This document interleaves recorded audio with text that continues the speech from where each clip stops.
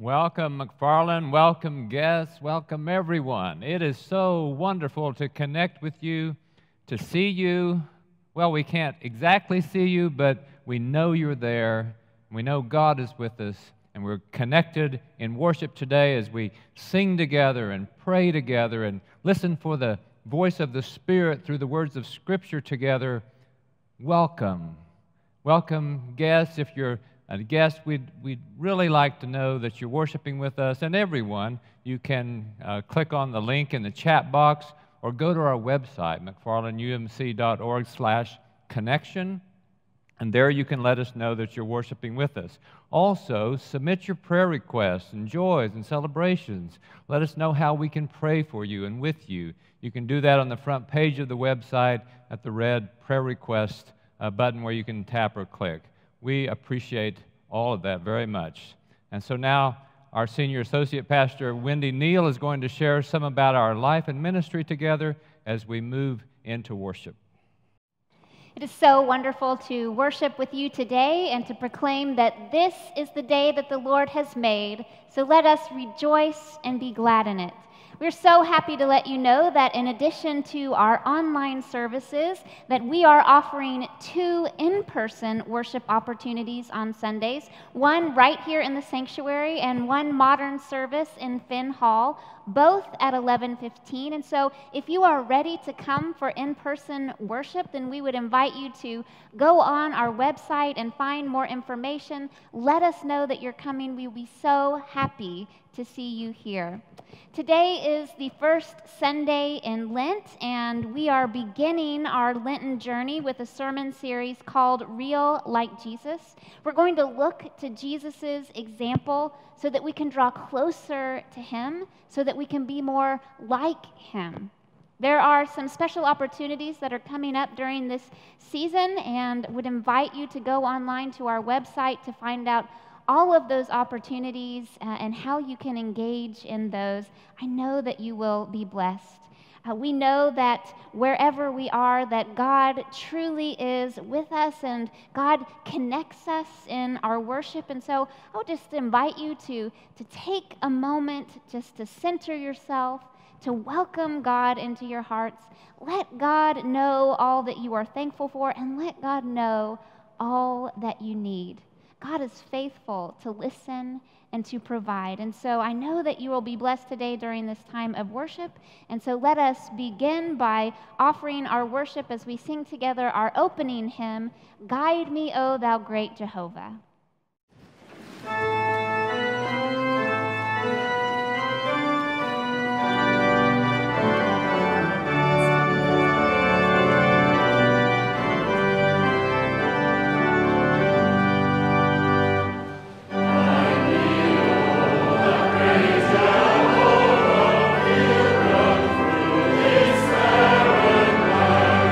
I am weak, but thou art mighty.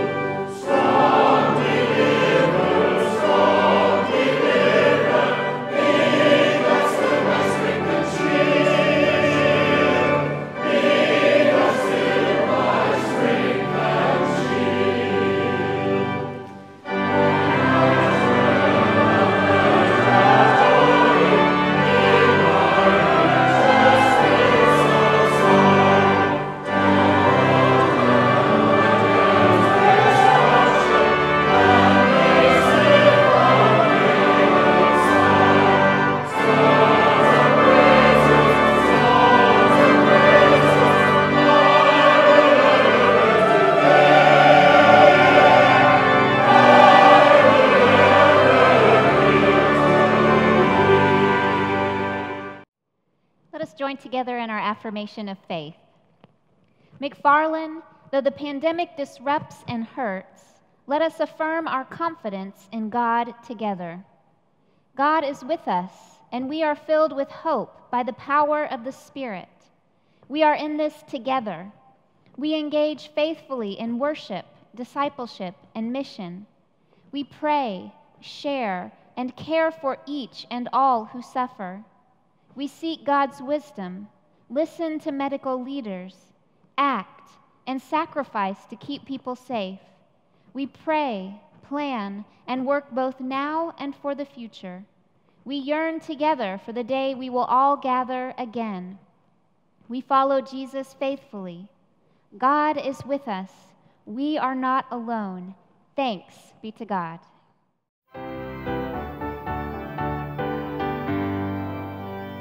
We are living in the light of God. We are living in the light of God. We are living in the light of God. We are living in the light of God. We are living, yes, we are living. Oh, we are living in the light of God. We are living, yes, we are living. Oh, we are living in the light of God. We are living in the light of God. We are living in the light of God. We are living in the light of God. We are living in the light of God. We are living, yes, we are living. Oh, we are living in the light of God. We are living, yes, we are living. Oh, we are living in the light of God.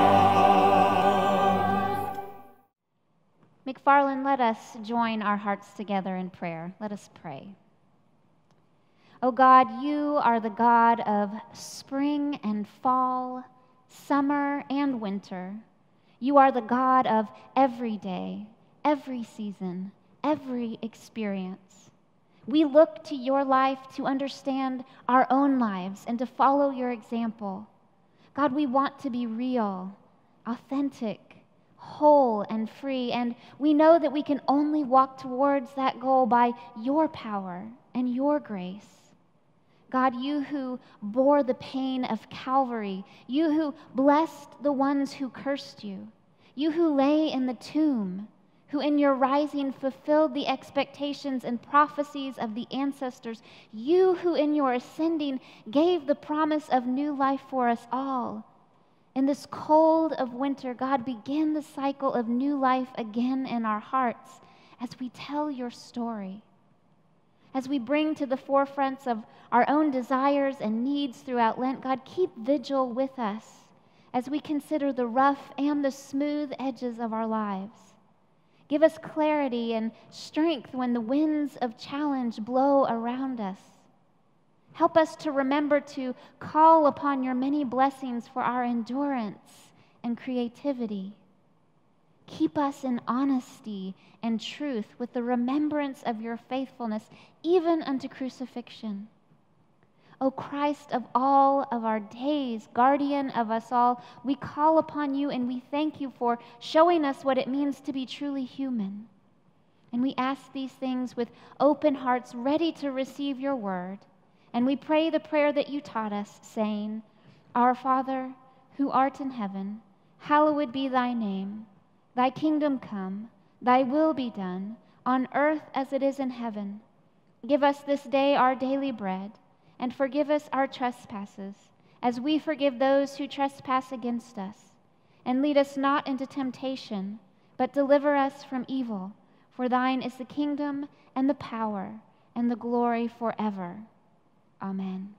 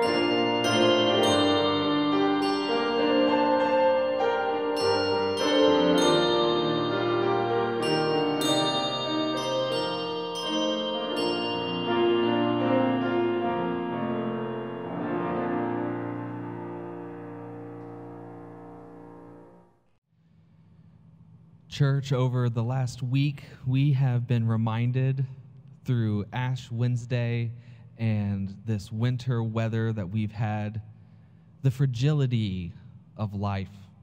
We've been reminded how much we lean, how much we need one another. And so as we enter into this time where we give of our offerings and we bless our offerings, know that this gift that you give multiplies through the church. It goes out and helps those in need. It brings comfort to those who are weary, and it feeds those who are hungry. You can give by going to our website or through our mobile app, or by continuing to mail in your offerings in the church. Would you please pray with me? Gracious God, bless these gifts that come from you, we give back to you, knowing that wherever there are those who are hungry, those who are thirsty, those who are cold, those who are without, that you are with them, and you call us to be your hands and feet in service and love. Amen.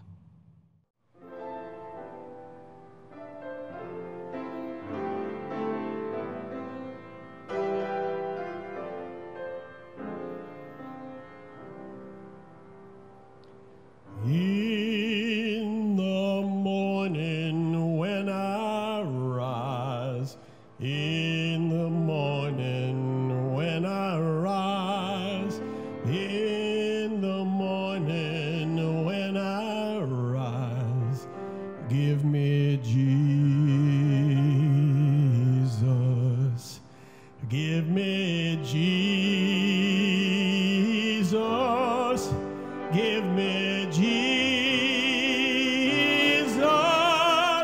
You can have all this world. Give me Jesus.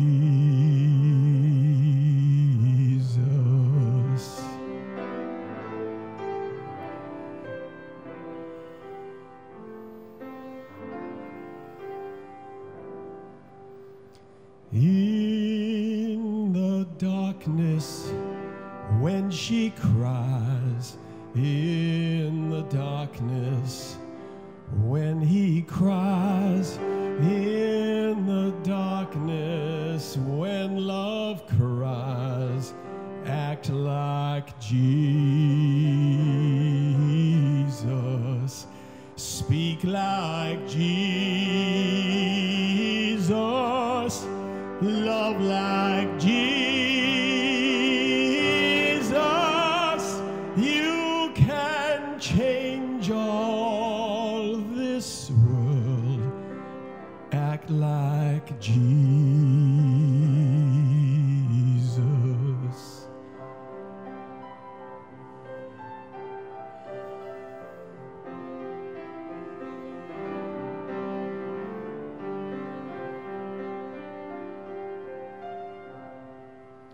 Sweet justice is my cry, all equal is my cry.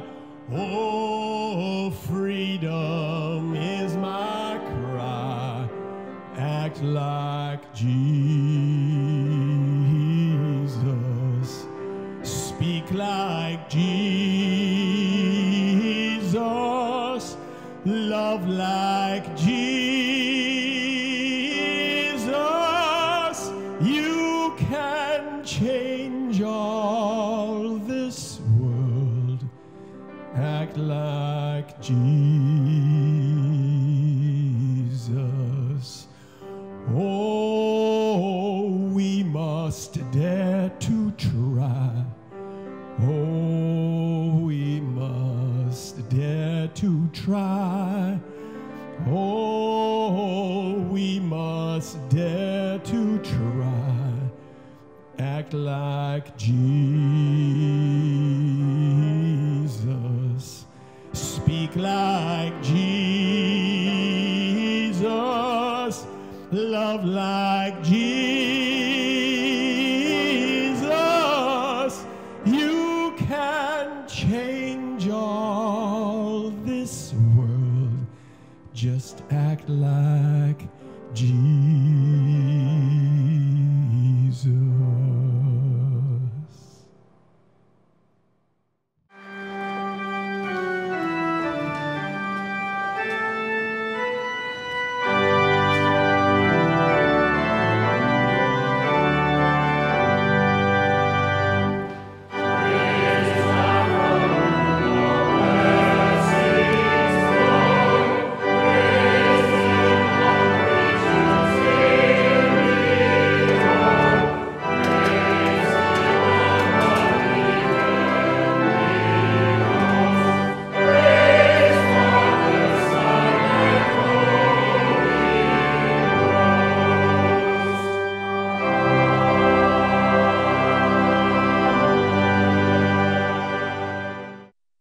Our scripture reading for today comes from Luke 9 and Ephesians 4. I invite you to hear these words. While everyone was amazed at all that Jesus was doing, he said to his disciples, "Let these words sink into your ears. The Son of Man is going to be betrayed into human hands." But they did not understand this saying. Its meaning was concealed from them, so that they could not perceive it. And they were afraid to ask him about this saying. An argument arose among them as to which of them was the greatest. But Jesus, aware of their inner thoughts, took a little child and put it by his side and said to them, "Whoever welcomes this child in my name welcomes me, and whoever welcomes me welcomes the one who sent me. For the least among all of you is the greatest." John answered, "Master, we saw someone casting out demons in your name, and we tried to stop him because he does not follow with us." But Jesus said to him, "Do not stop him, for whoever is not against you is for you." And from Ephesians 4, "But speaking the truth in love, we must grow up in every way into him who is the head, into Christ. So then, putting away falsehood, let all of us speak the truth to our neighbors, for we are members of one another. Let no talk come out of your mouths, but only what is useful for building up, as there is need, so that your words may give grace to those who hear. And do not grieve the Holy Spirit of God, with which you were marked with a seal for the day of redemption." This is the word of God for the people of God. Thanks be to God. Let us pray. Oh God, we are blessed and eager as we come to listen for your Spirit. We do pray that your word, your voice would sink deep into our ears, as the Scripture says, deep into our minds and hearts, so that we might clearly understand what your word is saying to us today. We come praying for the nurture of our own lives, but also that we might together advance the mission of Jesus here and in this world. In his name we pray. Amen. Will the real Tony Costello please stand up? That's the line from the pilot for the long-running show we know as To Tell the Truth. That show has been on the air for 31 seasons, revived several times, and is running in 2021. And you know how it goes probably. There are 3 people who all claim to be the same person, and then there are contestants who are trying to figure out who is the right person, who is the real person. And so they ask questions until they finally decide, and then they submit their decisions, and then the host says, "Will the real Tony Costello please stand up?" Today we begin this Real Like Jesus sermon series rooted in the Gospel of Luke, We are exploring how Jesus models behavior that fosters and strengthens authentic community and the best kind of interpersonal relationships in family and work and community and civic life and in the church. The goal is that we learn from and practice what Jesus modeled and our scriptures teach, that we act like Jesus. The call to us today is to be honest. Let's be honest, like Jesus was honest. Chapter 9 in the Gospel of Luke marks the point when Jesus begins his travel to Jerusalem and his crucifixion, a good text for this first Sunday of Lent. Jesus tells the disciples a hard and straightforward truth that he is going to be betrayed and arrested, and he does not yet tell them, though, that some of them are the very ones who will betray him. Well, they don't understand, and they're afraid to ask and admit their dullness about it all. And so while they are confused about the truth of that statement, on the other hand, they have no lack of clarity about their biased ambitions as they argue among themselves which is the greatest disciple of them. And so after Jesus quells that little squall, then John proudly boasts that they tried to stop someone who was casting out demons in Jesus' name because they thought the guy was some sort of imposter, not in their band of brothers. Jesus complicates the truth for them, saying, "Don't stop him. He's not against us. Since he's not against us, he's actually on our side." As the story goes along, James and John get all protective and angry when Jesus is turned away from a village of Samaritans due to ethnic and religious prejudice rooted in historical experience. They want to command fire to come down from heaven and consume those ingrates. Jesus rebukes his own disciples and reveals the truth about what happened, that it's more complicated than a fight between us and them. His mission is more important than any kind of us versus them religious combat. Jesus models honesty that recognizes the complexity of what is going on. He rebukes their reactive emotions and desires. They're getting all hot and bothered and feeling protective of Jesus over this betrayal thing, this prediction that he'll be betrayed, thinking maybe that it must be those Samaritans who are at fault here. The disciples generate more heat than light.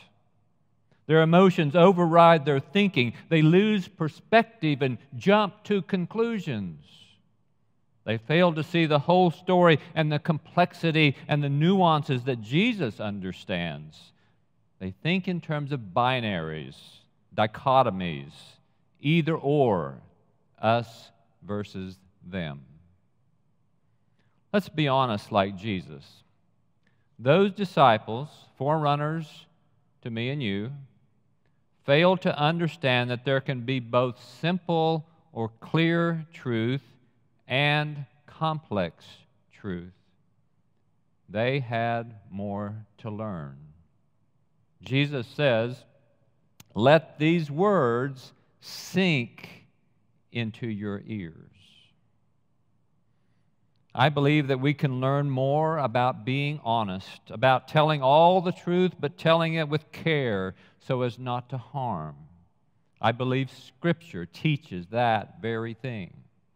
In a well-known poem, Emily Dickinson says, "Tell all the truth, but tell it slant. Success in circuit lies.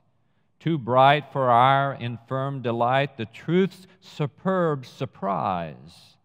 As lightning to the children eased, with explanation kind, the truth must dazzle gradually, or every man be blind."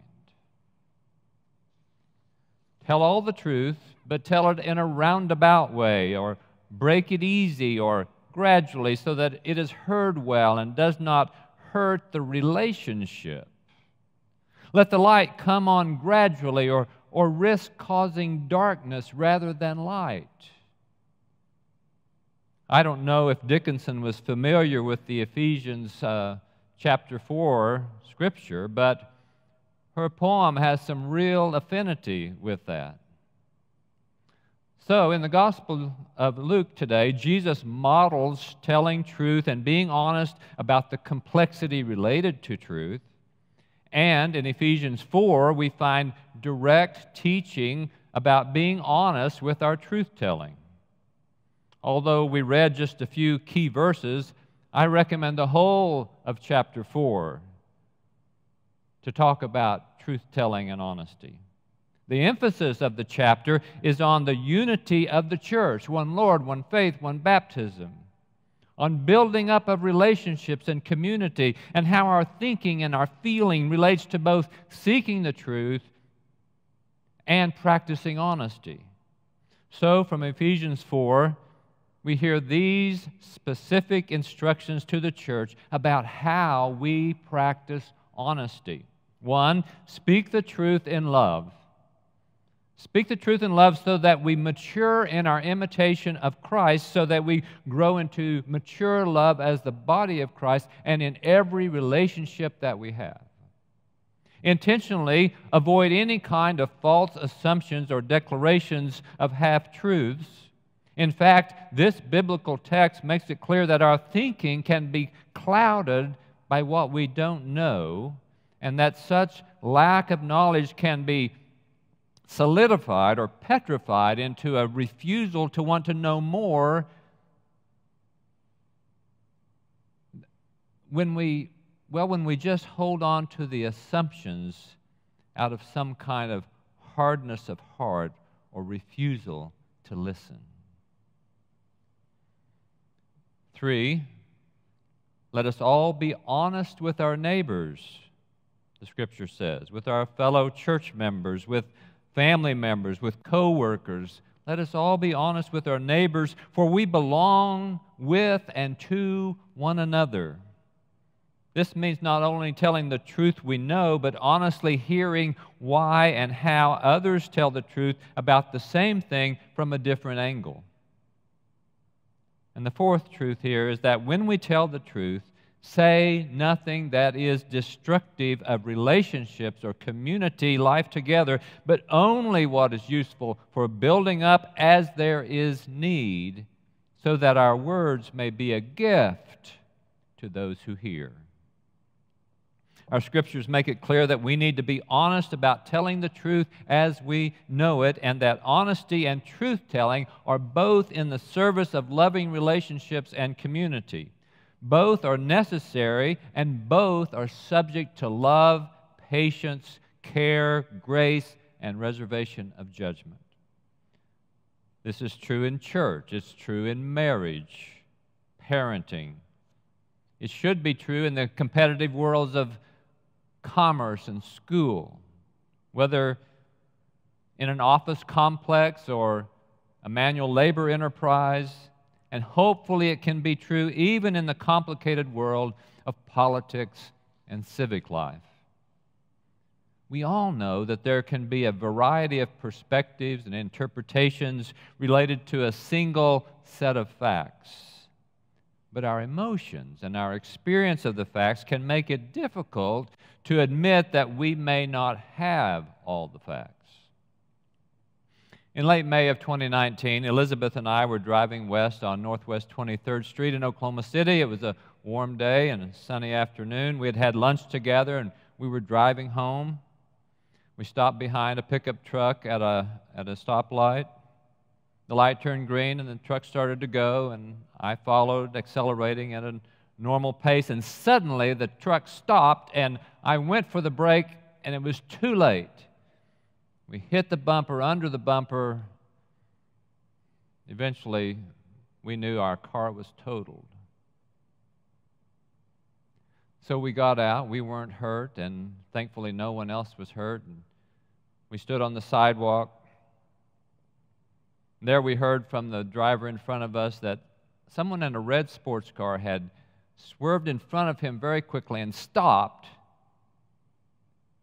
And then after the truck had stopped, the guy in the sports car shrugged his shoulders, obviously, and sped off. while we were standing there on the sidewalk, a young woman came up. She had seen it all, and she stopped to tell us about it. She had been driving behind the sports car, and she had seen him trying to get past the truck and not being able to, and making rude gestures and tailgating and driving recklessly.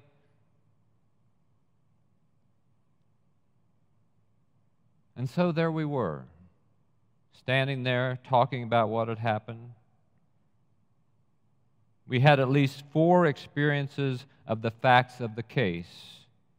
There was our experience of what happened, the truck driver and the passenger with him, the kind-hearted witness, and the guy who got away. But we didn't know his story. We all had our emotions and passions. The truck driver was not hurt, and it was his company's truck, and the truck was not even hurt. And so he was fine, no sweat off his back. The young woman seemed to want to make the world right. She had a passion for justice. She wanted us to know, and she wanted the police to know exactly what happened. We were frustrated, of course, and a bit jarred, but okay, glad to be okay. Then came the police officer, and his job, of course, is to gather the stories and perspectives and facts and put it all together and make something out of it. And not yet in the picture, of course, is the perspective of the insurance companies. And of course, I was contending with the police officer that this was unavoidable, it happened too fast, and that this reckless driver who's now gone was the cause and the blame. We each had our own interests and facts as we knew them around the story. We also each had our inclinations to judge the disappearing driver, to speculate about why the runaway was in such a hurry, why he was seemingly so angry and vengeful. But we cannot know what we don't know. It would be easy to assume that he was just an impatient jerk. But I remember getting the news that my dad had had a sudden heart attack and that he was dying, and how I drove fast and hard, taking some risks, weaving through traffic in Kingfisher, going off of the road into the construction zone, being yelled at by a guy in a big asphalt truck. I was driven by love on the verge of grief, just trying to get to that hospital and beside my dad 100 miles away. Maybe the man in the red car was also somehow feeling desperate and supremely frustrated. Not to excuse his behavior, but to say, I don't know his story. There could have been a dozen reasons, perhaps, for his actions that day. I know the truth about my thoughts and feelings and actions, but I don't know what I don't know. Unless I would sit down and talk with that young man, with that mystery driver, I just cannot know. We just don't know what we don't know until we let information or insights sink into our ears, our hearts, and our minds. Organizational psychologist Adam Grant, author of the best-selling book, Think Again, The Power of Knowing What You Don't Know, describes an experiment conducted in the Difficult Conversations Lab in Columbia University. Each participant is matched up with a stranger who strongly disagrees on some politically hot and controversial topic. They are given just 20 minutes to discuss the issue, and then both have to decide whether they're aligned enough to write a joint statement, sign it, about their shared views. If they're able to do that, which is no small feat, of course, their statement will be posted on a public forum. Before beginning, some of the participant pairs first read an article about a different but similarly divisive issue that tells just two sides of the story. Of those, 46% are able to find enough common ground to draft and sign a statement together which is in itself a remarkable result. But something far more impressive, Grant says, has happened. Other pairs are randomly assigned to read another version of the other issue article, which has led 100% to be able to craft and sign a joint statement. The version of the article that they read before they did the work, the conversation, was a version that gave the same information about the other issue, but presents it differently. Instead of describing the matter as a disagreement between just two sides, the article frames the debate as a complex issue representing a number of differing points of view. Since the authoritative guidance in Ephesians 4 promotes thinking, speaking, and acting in ways that foster and maintain loving, harmonious, long-term relationships and group life, let's be honest. Such relationship and community building requires us to recognize the complexity of controversial matters and to rethink the us versus them polarizing, sometimes demonizing mentality with which people often approach difficult issues. Let's be honest. We can affirm truths that are clear and straightforward once we have realized the truth of that matter in all its fullness, but knowing the truth about others' experience, their motives, their desires, intentions, is often complex and tentative. We need to be honest about that, especially when it comes to fostering and maintaining mature, authentic community, cohesive community with groups of persons, from immediate family all the way to the global community and all those entities in between.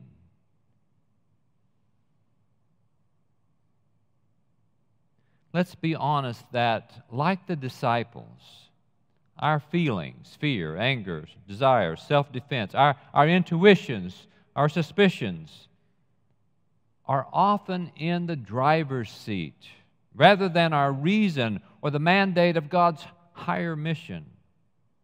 As much as I and we depend on and celebrate reason and logic and database decision-making, if we are honest, we know that many times we use our ability to reason to rationalize what we feel is true rather than to do the research, the investigation, the listening. We use it to defend what we think rather than discern fresh truth in another person of good faith who may see it a little bit differently than we do. Let's be honest enough to know that when we have conversation about matters that are serious, significant, and sensitive, when the hill is long or the mud is thick or the way prone to collision like a car on a snow-packed road, then we need to intentionally shift into the best gear and measure our pace. Then it's time to engage in humble honesty with curiosity, listening, and awareness of our own emotions, suspending, at least temporarily, any hardened opinion long enough to truly understand how someone else might also share some of God's truth with us on this topic. Then it's time to shift into wanting to know the truth more than wanting to be right. There are several such serious, significant, sensitive conversations made so in part by the severe polarization that politicizes what are first of all human experience and realities. Such polarizing tears at friendships, families, churches, neighbors. We sense the tension, we feel the pain, and of course we hope for resolution. A case in point is the reality of racial injustice. It's one such conversation. I believe we all agree that racial injustice and discrimination is wrong. But there may be disagreement about the depth and extent to which racism is still operative in our culture. Now, I bring this up as a case in point because Scripture is clear that no one should suffer discrimination or exclusion due to race or ethnicity. It's also clear that the church, like God, is to be impartial and actively open to the wonderful diversity of God's creation. I also name this today because I want to provide, or at least point to, biblical warrant and context, biblical warrant and context for the work of our Just Action team. This team is made up of good faith members of our church who love this church and love the people of this church, our sisters and brothers who feel called to help us learn together and act together so that we can name and seek to remove any latent and harmful racial bias that remains embedded in our culture and our systems. This is not judgment. This is honest truth-seeking, honest desire to increase the love and righteousness that Jesus teaches. It's impossible, it's possible that some among us do not feel like racial injustice somehow abides around us. Maybe other places, but surely not here. Friends, I'm inviting all of us to suspend judgment, to engage in good faith conversation, to honor the work of our sisters and brothers on the Just Action team with open hearts and minds, to engage in studies or book readings or learning when we can, to listen to guest speakers that may come and offer suggestions also and recommendations to the Just Action team out of the variety of our experience. Well, I've been saying, let's be honest. Now, let me be honest. Let me use a part of my story to share what is on my heart. In an effort to be honest, a few years ago, I took an assessment of my thinking and behavior and attitudes to see what my default setting is with regard to differences related to culture, race, and ethnicity. And like many other United Methodist pastors and members, minimization, to minimize, described where I fit on a spectrum beyond denial and beyond polarization, but not fully accepting and adapting to the real and deep cultural differences that exist and the bias and discrimination that is still experienced in our society. So I engaged with a United Methodist pastor in Kansas who is female and African American as my coach to help me learn and grow. I also honestly opened myself to hear from other African American leaders, colleagues, sisters and brothers in the faith.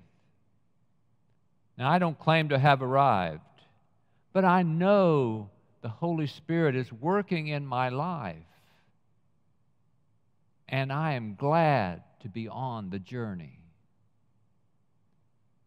I want you to know I'm also recording a video statement for our church that should come out this week. In it, I will share my heart and my confidence that we can have honest and open conversation about racial injustice as part of our calling and faith that's rooted deep in the powerful and healing love of God in Jesus Christ. I hope you will look for that video and listen with an open heart. How wonderful, how beautiful, Psalm 133 says, when brothers and sisters get along. And it is wonderful and beautiful. We do get along and we will get along. How grand it is with God's help when we can be renewed and enlightened in the spirit of our minds and hearts, when we can speak the truth in love. How marvelous it is that we can measure and pace our words and conversation to speak what is constructive and gracious, even on difficult topics, even if it's in between me and my spouse, or me and my child, or me and my coworkers, or other groups of people. How blessed we are that even more, and just when needed, we can become helpfully kind to one another, inwardly compassionate, forgiving just as God has graciously forgiven us and continues to forgive us. How blessed we are. Let us pray. Thank you, O God, for speaking to us, for giving us your word in which we find this invitation to let truth and the truth about truth-telling and honesty seek deep into our lives. May it be so, for we long to be real like Jesus. Amen.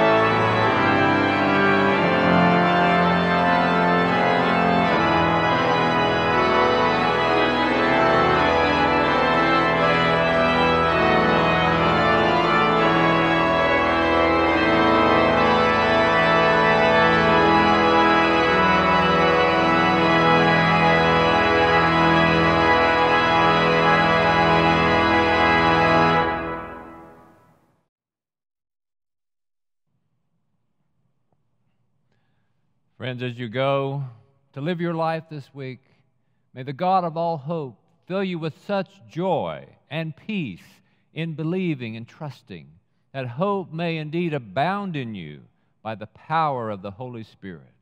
Amen.